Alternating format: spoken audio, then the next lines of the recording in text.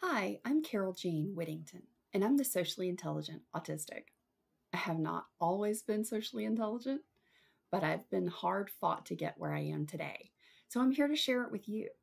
I didn't find out I was autistic until I was 39 years old. So for 4 entire decades, I spent my life going, why did they just say that? I don't get it.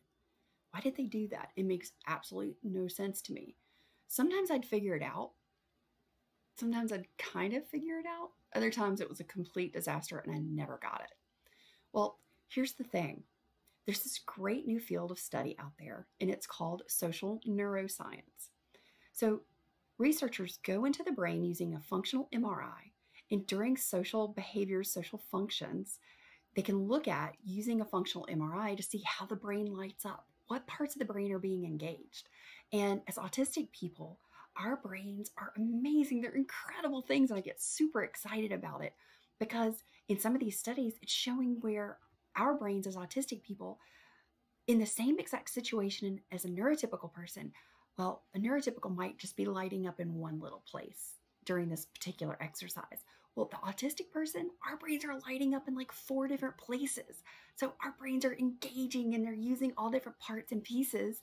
And so it's so cool to see that. So for all those things that I've always gone, okay, why does that person doing that? Why do I think differently from them? Well, I can get it. I can see it. And I'm going to share this with you.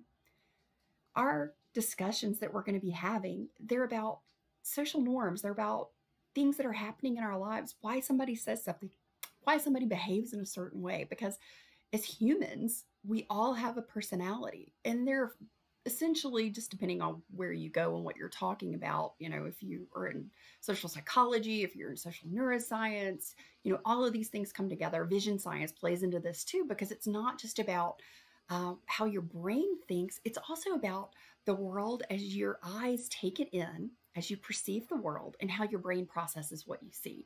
It's not about your acuity, not your 20/20, not how clearly you see something, but it's how your brain processes what your eyes take in.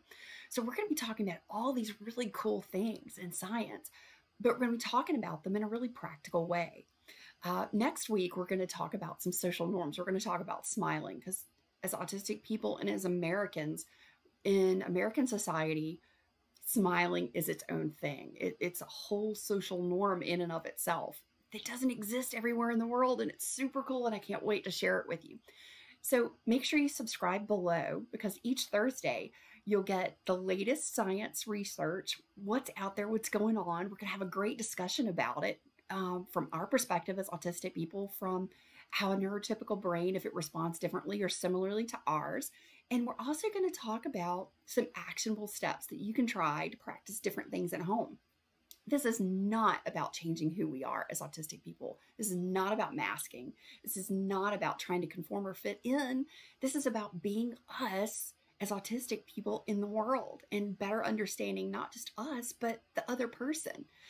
But this is also a conversation and a way for us to share and educate the rest of the world about us, about how our brains work, about things that we think and feel, and why we behave the way we do, because there's always a reason. As an autistic person, I can tell you exactly why I did what I did, just like you can. Sometimes it's not always the easiest to verbalize and to put that into words, but that's why we're here together. We're going to come together and put these things into words so that we can not only understand ourselves better, so that we can understand other people better, so that we can share ourselves with other people so they can understand us and learn to appreciate and love our amazing, incredible brains just like we do. So every Thursday, join me here. Make sure you subscribe so you don't miss the latest and greatest. Also, in the comment section below, tell me, what is a social norm that you've always been completely stumped by? Why do you find it completely bizarre? What is it that somebody says that you've never understood? What's an expression that people use that you're just like, I don't get it?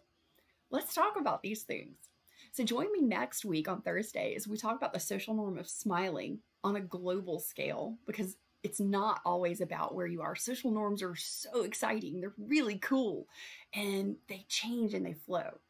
So let's learn why a social norm in one place is not the same in another, why a social norm today is not the social norm of tomorrow, and how that affects us, and how we have to learn to identify them, understand them, and interpret and be able to interact in that social norm so that we're not feeling awkward or out of place or have somebody go, man, you're so weird, because I've had that. It's not good. It's not fun. So join me here. Let's share each week. Drop your comments. Make sure you subscribe. Hit the like button. And let's start this journey together.